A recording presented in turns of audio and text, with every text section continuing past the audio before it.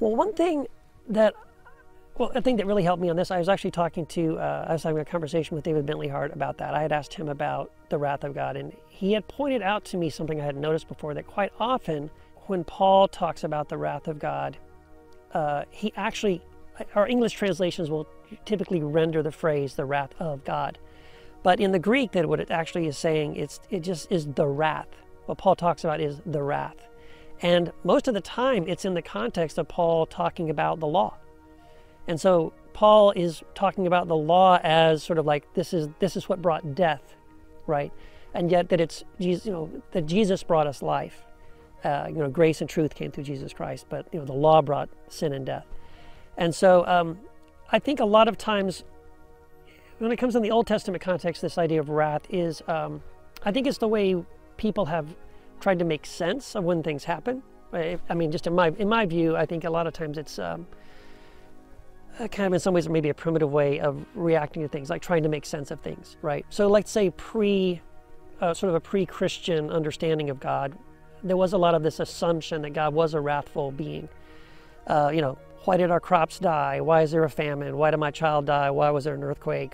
Why did my house burn down? Well, God probably must have been angry with something we did. We must have angered the God somehow. It must have been something I did wrong, right? So I think a lot of times the wrath of God, I would say a pre-Christian idea of the wrath of God is sort of like us projecting onto God what we think God is like. And I actually think that one of the primary things that Jesus does is to come and correct this misunderstanding of that sort of wrathful God. It's a pretty radical statement to me in the Gospel of John, like chapter 1 of the Gospel of John, where John says that no man has ever seen God at any time except for the Son, and that the Son came to make the Father known to us. Now, why would we need anyone to come and reveal the Father to us if we already had, Moses and the prophets and all that? Well, I think it's because we didn't have an accurate picture of who the Father was. I think that's one of the major things Jesus is doing. He's saying, if you want to know what the Father is like, look at me. And when we look at Jesus, we have the best picture we could ever have of who God is. And what we see is a God who doesn't have any wrath. We see a God who is loving, who forgives instantly, right? I love that, like, Jesus is constantly forgiving people.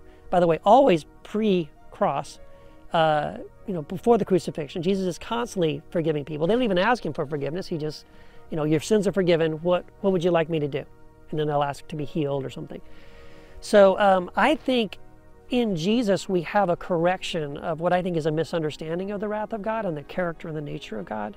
And I think that was something we needed. We needed Jesus to come and give us a more accurate picture of what God was like.